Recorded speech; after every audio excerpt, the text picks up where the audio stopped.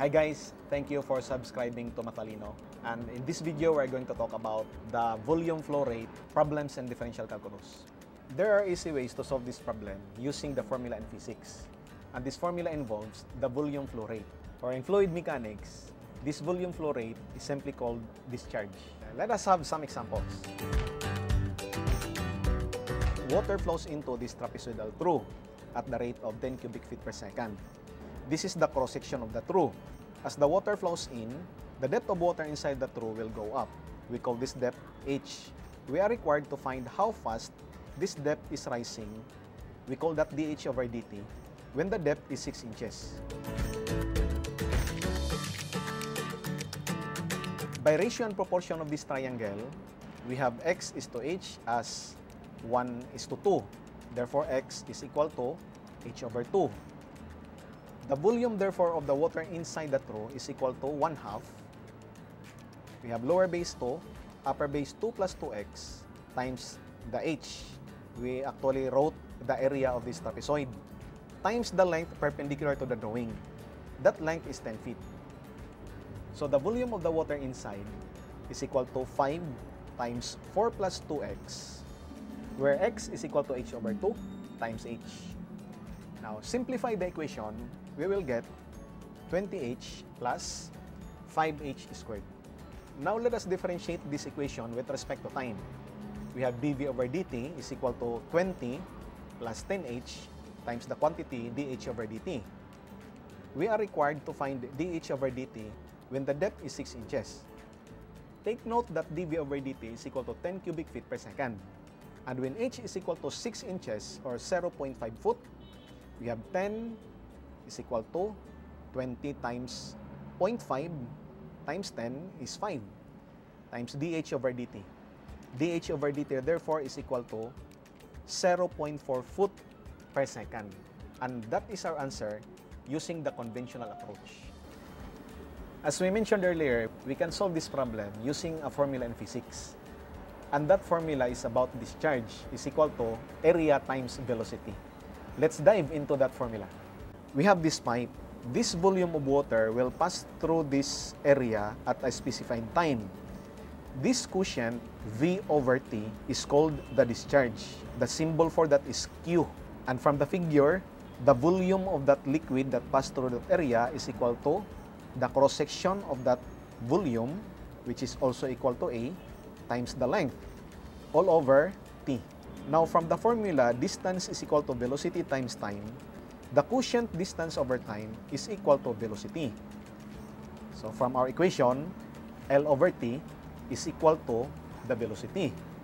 Now, we can write the formula discharge is equal to velocity times the area. This is our formula for the discharge. Take note that in this formula, the velocity and the area must be perpendicular to each other. Now, we are going to analyze this formula if time is infinitesimally small. Grr. If the time is infinitesimally small.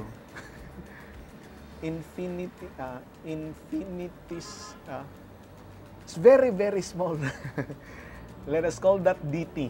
The volume will also become very small, dv. And dv over dt is equal to the length, which is also very small, dl, all over dt, times the area. Now, take note that dv over dt is equal to q. The velocity is dl over dt, and the area remains the area. Let us go back to our example. Let us retain the final answer for our reference. And for this solution, we are going to use the formula discharge is equal to area times velocity. To use this formula, we go directly to the condition when h is equal to 6 inches or when h is equal to 0.5 foot. By proportion, we have x is to 0.5 is equal to 1 is to 2. X is equal to 0.25 foot. The total width of the water surface, 2 plus 2x, is equal to 2.5 feet. And from our formula, discharge is equal to area times velocity. The area A is the area of the water surface. Area is 2.5 times 10, that is 25 square feet. Recall that Q is equal to 10 cubic feet per second, and area is 25. What we are looking is the velocity dH over dt. We have the answer, 0.4 feet per second, which is equal to the answer in our previous solution. In our next example, we have this conical tank. Dimensions, height is 20 meters, radius is 10 meters. The radius of the water surface, let us call that R, and the depth of the water, let us call that H. Water is being pumped out at a constant rate, dV over dt. That is the discharge. And when the depth of the water H is equal to 8 meters, the water is dropping at the rate of 17.9 centimeters per minute. The question here is, how fast is dV over dt? Or what is the discharge of pumping out? In conventional solution, we are going to write the volume of the water inside the tank. Volume is 1/3, area of the base, which is pi r squared, that is the area of the water surface, times the depth of the water, h. By proportion, we have r is to h is equal to 10 is to 20. Therefore, r is equal to h over 2. The volume therefore is equal to 1/3 pi times r, which is h over 2, raised to 2 times h. We have 1/2 raised to 2 is 1/4 times 1/3 is 1 over 12 times pi. Therefore, the volume is pi over 12 times h cubed. Let us differentiate this equation, both sides with respect to time. We have dV over dt is equal to 3 over 12 is 1/4. So we have pi over 4 h squared times dH over dt. We are required to find dV over dt when the depth is 8 meters. So we have dV over dt is pi over 4 times 8 squared. dH over dt is 17.9 centimeter per minute. That is equal to 0.179 meter per minute. dV over dt therefore is equal to 8.998 cubic meter per minute. If we want to convert this answer into liter per second, we are going to multiply 1000 to convert cubic meter to liters, because 1000 liters is equal to 1 cubic meter. And to convert minute to second, we have 1 minute per 60 seconds. So all in all, we are going to multiply 8.998 by 1000 all over 60. And we have the answer, 150 liters per second. Now we are going to use the formula discharge is equal to velocity times the area to solve this problem. To do that, let us go directly to the condition that when h is equal to 8 meters. By proportion, we have r as to 8 is equal to 10 as to 20. So therefore, r is equal to 4 meters. Discharge velocity times the area. The velocity is 17.9 centimeter per minute, or that is equal to 0.179 meter per minute, times the area, that is actually the area of the water surface. Pi, radius of the water surface is 4, so 4 squared. This is the answer, 8.998 cubic meter per minute. And again, if we are going to convert this into liters per second, multiply by 1000 all over 60. We have an answer equal to the answer in our conventional solution. In our next example, we have this hemispherical bowl of radius 3 inches. Water is being poured into this bowl at the rate of 1 cubic inch per second. At any time, the depth of the water in the bowl is h. The question here is, how fast is the water surface increasing, that is dA over dt, when the depth of the water in the bowl is 1 inch. To solve this problem, let us write the volume of the water inside the bowl. That volume is a segment of a sphere. The formula of that is pi h squared all over 3 times 3r minus h, where capital R is the radius of the bowl. We have pi h squared all over 3 times 3 times 3 minus h. distribute h squared inside the bracket. So we have pi over 3 times 9h squared minus h cubed. Differentiate both sides of the equation with respect to time. We have pi over 3, 9h squared, the derivative of that is 18h, and for h cubed, the derivative of that is 3h squared. Take note that we are differentiating with respect to t, so we have dh over dt. When the depth is 1 inch, we have dv over dt is equal to 1, pi over 3 times 18 times 1 minus 3 times 1 squared. We have dh over dt as our only unknown. Solve for that. That is equal to 1 over 5 pi inch per second. The area of the water surface is equal to pi r squared, where small letter r is the radius of the water surface. From this triangle, we can do Pythagorean theorem. R squared plus 3 minus h raised to 2 is equal to 3 squared. Solve for r squared, we have 9 transpose 3 minus h quantity raised to 2 to the right side of the equation. That will become negative. Expand that expression, we have 9 minus 2 times 3 times h is 6h plus h squared. So the r squared is equal to 6h minus h squared. Substitute this to the equation of the area. So we have pi times 6h minus h squared. Now we can differentiate this equation both sides with respect to time.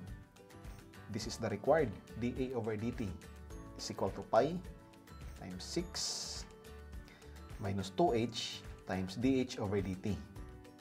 And now when h is equal to 1 inch, we already have dh over dt, and that is equal to 1 over 5 pi. Substitute to the equation of dA over dt, we have pi times 6 minus 2 times dh over dt, which is 1 over 5 pi.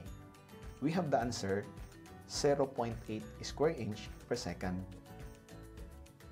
Now, if we are going to solve this problem using the discharge is equal to velocity times the area in physics, we can eliminate the steps that involves the volume of water inside the tank, which is in the form of a spherical segment. So let us go directly to the condition when h is equal to 1 inch. By Pythagorean theorem, we have r squared plus 2 squared is equal to 3 squared.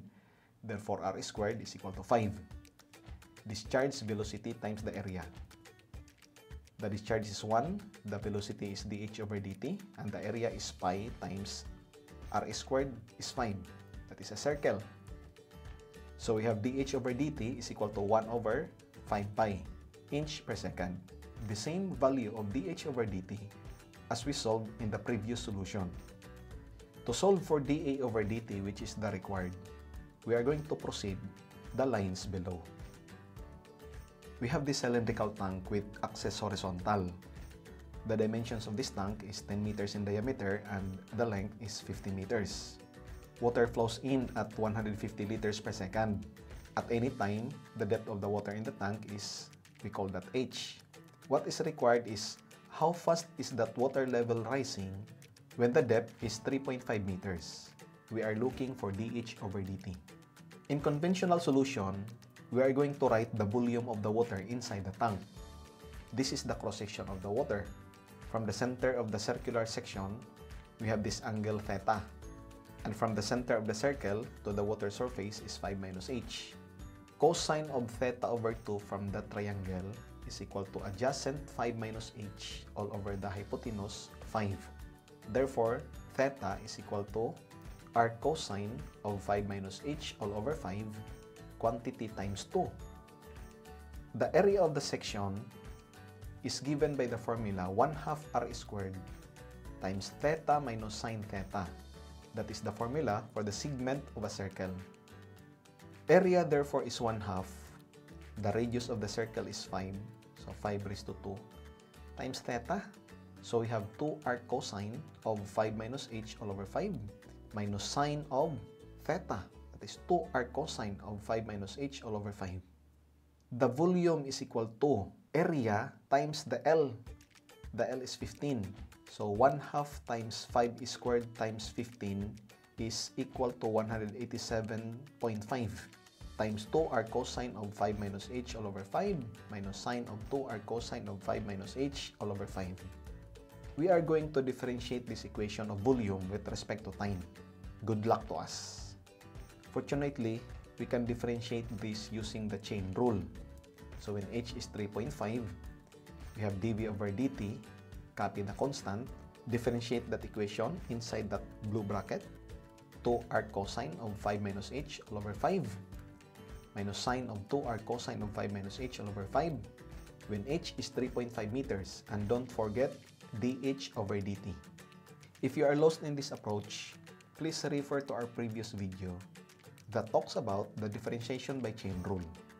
So dv over dt is 150 liters per second, which is equal to dv over dt is 150 liters per second, or 0.15 cubic meter per second.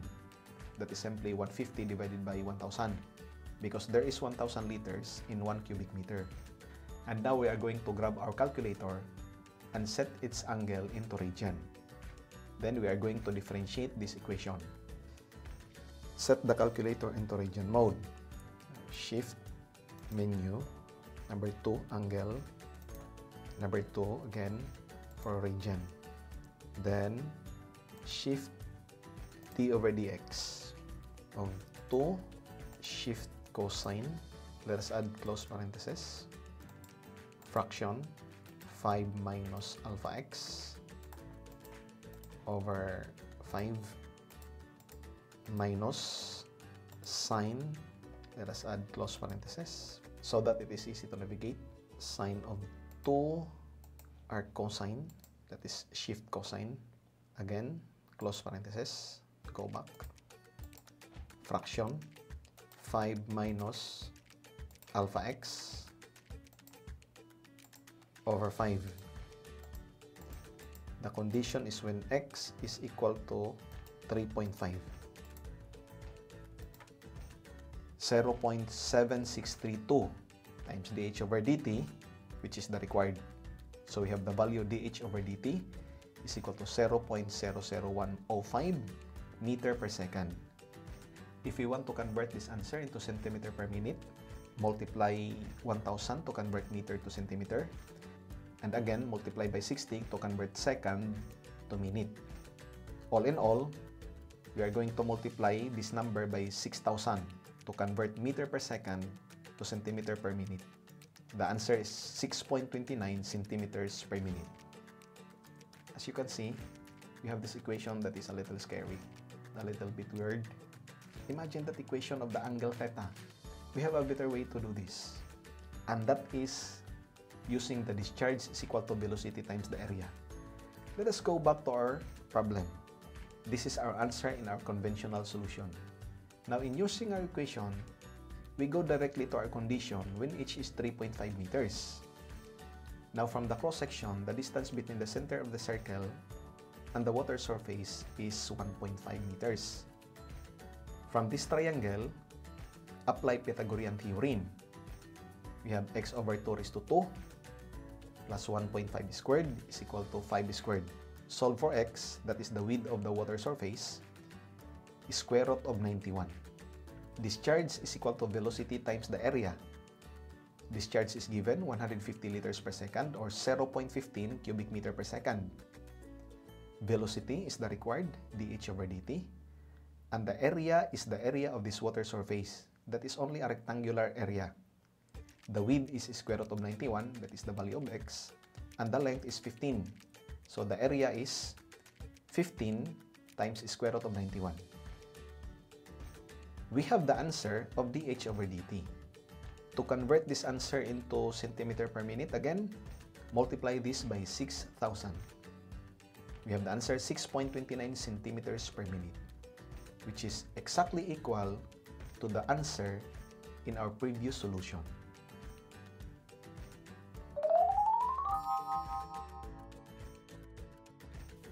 Thank you for watching. Keep cool and stay awesome.